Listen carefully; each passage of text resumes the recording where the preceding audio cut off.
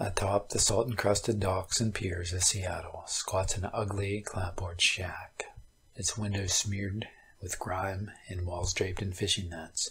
The oil slick in the aptly named bar riddled with age and barnacles, but a sanctuary to the swarm of deckhands and sailors that spend their days scurrying across the rotten hulls of ships and their nights slipping into a drunken stupor. It's a rough bar, where a careless comment will earn you a punch in the face and a long fall into the grimy waters below. On any given night, one can find an aged Chinese sailor curled up against the bar, a broad-shouldered old salt with a bulging gut and an empty stare pasted across his wide face. His name is Hao Ming, but to the regular flotsam of the pub, he's known as the man of the 28 dragons. 28 scaly tattooed reptiles twine sinuously across his arms and legs and twist menacingly across the bunched muscles on his back.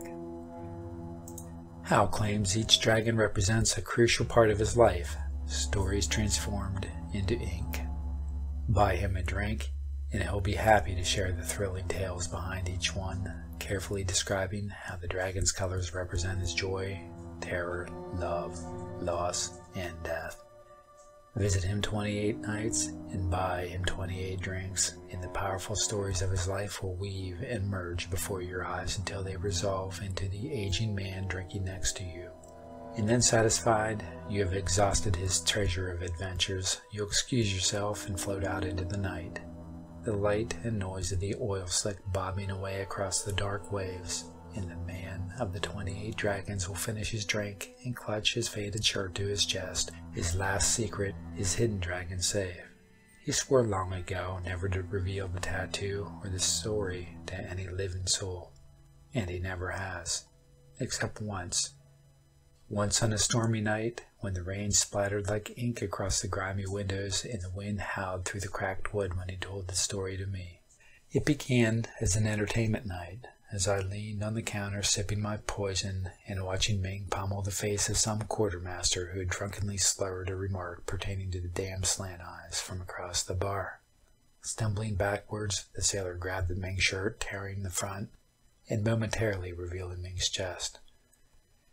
With a roar, Ming caught him under the chin, and the drunkard slumped to the floor. Game over. Ming pulled his shirt back across his shoulders and walked back to his drink. The noise in the bar returned to normal, everyone laughing and continuing their private banter. I was the only one who noticed it. The black serpent scrawled over his heart, a Chinese dragon, its broad tail curling in loops behind it, long whiskers sprouting from its face like tangles of wet hair. Arming myself with the twin barrels of guile and alcohol, I took the seat next to him and offered him several slugs of the amber liquid. He recognized me as one of the regulars and knowingly accepted my offer. "Okay, friend," he winked, holding out his arms. "What story you want to hear tonight?" I pointed my finger at his chest, indicating the hidden serpent curled around his heart. His smile vanished in a flash. With an inscrutable gaze, he stared into my eyes. His heavy lips curled down into a frown, almost a grimace. "No good story," he grunted. "Forget you've seen it, okay?" I was tempted to give up, but noticed he was rocking slightly in his chair. Seizing my chance, I clapped him on the shoulder, telling him not to worry about it, and ordering him several more drinks in the spirit of goodwill. 2 hours and a dozen drinks later, he broke. He began to sob quietly into his cup, telling me that he was sorry. He wanted to tell me, but swore he wouldn't.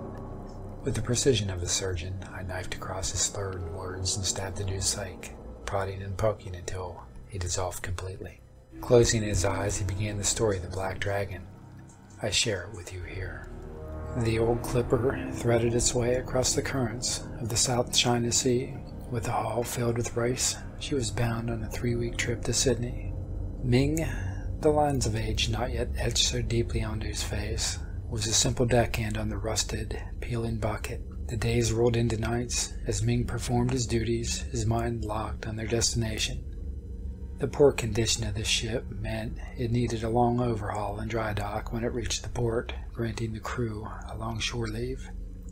The men joked every night around the dim steel cabin about the things they would drink, the places they would go, the women they would meet. But on the 10th day of the voyage, fate rose its middle finger against the ship and Ming's life. As the morning wore on, a steady breeze from the north quickly built into a typhoon. Waves pounded against and over the ship as a stinging wind tore across the bow. For the next 30 hours, Ming and the crew struggled against the howling chaos, sifting ballast and pumping the holds. Each man put every ounce of strength into saving the clipper, and ultimately his own life. 2 of the crew were torn from the deck and swallowed by the storm. And at long last, there was nothing left to do but sit in the dark cabin and beg Poseidon for mercy. The crew awoke to a cloudless sunrise, the sea once again tranquil and flat. Walking outside, they surveyed the damage. The rudder had been torn free and the engine blocks destroyed. The ship was adrift. The cargo hold had been flooded, the cargo lost. Even worse, the crashing waves had reached over the boat and sheared off the communication tower. Without radio or navigation, low on food and fresh water, the crippled ship drifted helplessly across the blue expanse. Ming lay prostrated on the metal deck, feeling the sun beat savagely against his body. 3 nights ago, the food supplies had run out, and the water was put on ration. A deckhand had died from an infected wound. Another injured man had escaped slow, lingering death by hanging himself. Morale was nil. Even the captain had begun to eye the end of his own pistol. The next night, a light appeared on the horizon. "Rescue!" cried the men, one to another. They quickly built and lit a signal fire on deck and waved flashlights into the dark, yelling and screaming out to their saviors. Their efforts were successful. The bright light was moving closer. At this point in the story, Ming dropped his voice into a low whisper. The crew's elation only rose as the ship drew near. Soon, a second light could be discerned under the first. The glow from the ship lit the dark outlines of the men on the deck. They laughed and shouted "Hello!" across the water, but not Ming. Backing away from the light, Ming stumbled down the deck until he reached a cabin. Peering out of a metal portal, he watched the men slowly realize what he had noticed first. There weren't 2 lights. There was 1 light, reflecting off the undisturbed surface of the water. Above, floating high on the waves, the ship glided into view. A dull silver dome, hundreds of meters across, eclipsed by the stars as it bore down upon the boat, its underside blazing with the inferno of the sun. A fire of light climbed up the sides of the hull and spilled across the deck, enveloping the crew. Heart hammering, Ming collapsed below the portal. Outside, he hears the surprised cries of the men rising above the crackling of the luminous air. A pistol shot rings out, and another. Ming flees across the cabin. Spotting a metal locker, he ducks inside, pulling the door shut. More shots. Then the cries of the men morph into screams and shrieks. Crouched over, Ming peers through a gap along the floor of the locker. Suddenly the screams stop in mid-breath. A spear of light smashes into the boat, the steel hull groaning and twisting. The inferno spreads across the length of the boat, penetrating into the cabin. The light pounces from the gap into Ming's eyes. With a yelp, he falls back. The blaze vanishes. Silent shrouds the ship. Ears ringing and eyes burning, Ming's head reels. He crouches down to peer through the crack again. Nothing. Minutes passed. With short breaths, he slowly reaches up to the latch, but as his vision swims back into his clouded eyes and the ringing into his head subsides, he freezes. A soft noise brushes against the cloud of silence. Pit, pat. Half deafened by the hammering of his heart, Ming listens to the stillness outside. Pit, pat, pit, pat, pit, pat. He leans down to the slit and peers across the cabin, blinking the darkness out of his eyes. Pit, pat, pit, pat. The gentle disturbance growing louder. Pit, pat, pit, pat. Struggling to see what lies beyond the upper edge of his vision, he lays his head flat against the metal floor. A long, black tendril drips down from the darkness above. Pat. Ming nearly cries out, but swallows before it escapes his lips. Wide-eyed, he gazes as the thin legs of some unknown creature gently slap against the floor. Pat. Cylindrical and an inch wide, the legs end in a knobby stub that flattens as it hits the metal. Pit. The legs stalk back and forth in front of the locker, with a gentle rustling of disturbed leaves. Pat. Pit. Pat.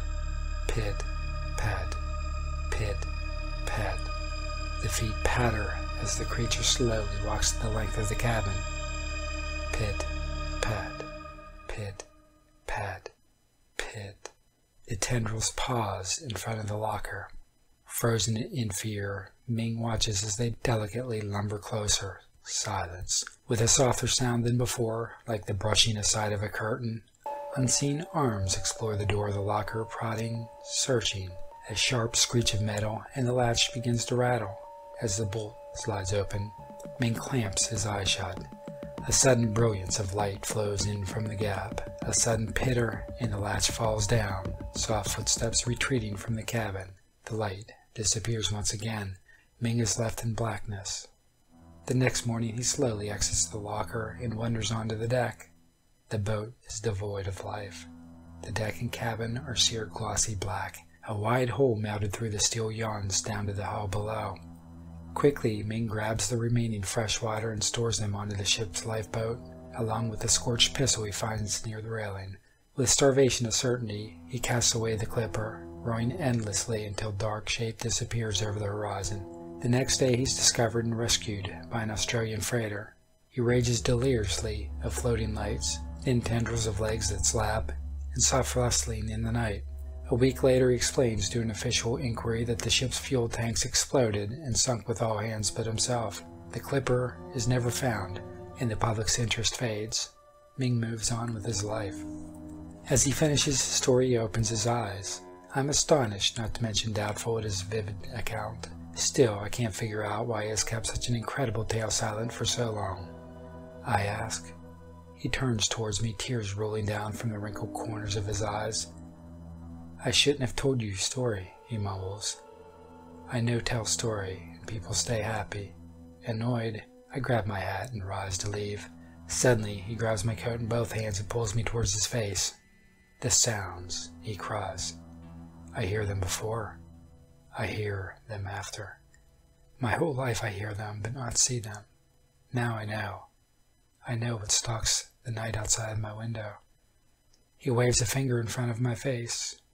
You hear them too, but you don't know what they are. I know.